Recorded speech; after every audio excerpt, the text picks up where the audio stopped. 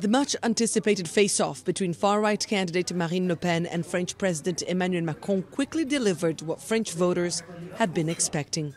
You're not going to make the salaries, Ms. Le Pen. And you won't make the bonuses either, Mr. Macron. No, but I am not saying that. I say I removed the changes on the employer's side, I removed the taxes. But you're trying to make the people believe that you are going to increase the salaries by 10%. I just say no, that's not true. Marine Le Pen and Emmanuel Macron clashed on virtually every topic proposed in the last debate ahead of the second round of the presidential vote on Sunday. A testimony of their profoundly different visions for France and beyond.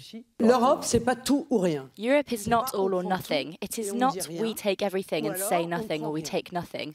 I want to stay in the European Union. I want to change it profoundly to effectively bring about a European alliance of nations.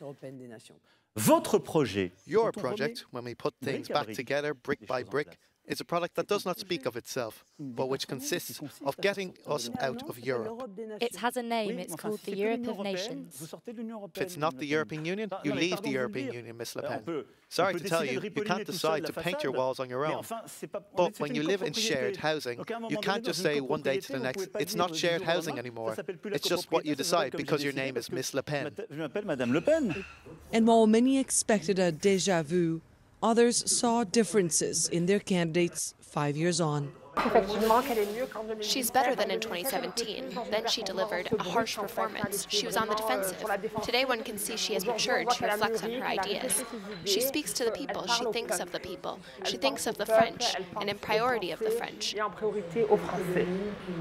the contrary of what was done by Emmanuel Macron over the last 5 years. Purchasing power is currently the #1 concern of French voters who, according to volunteers, are struggling despite positive indicators, which could explain the subdued levels of interest in this race for president. People who live in precarious situations think above all of what they will eat, what they have at home, their purchasing power for tomorrow.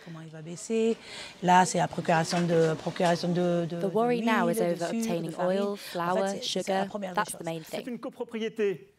Both candidates have been trying to rally their camps and beyond by promising concrete changes in people's lives over the next 5 years. On Sunday, France will know which path its citizens will tread. But many here remain skeptical over who will be responsible for footing the bill of those changes. There's a phrase in Provençal that says quelqu'un pagera, which means who will pay. Ms. Le Pen will propose something and we will have to go to the cashier. So in any case, quelqu'un pagera, someone will pay. Who? Us. Annelise Borges in Marseille, southern France, for Euronews.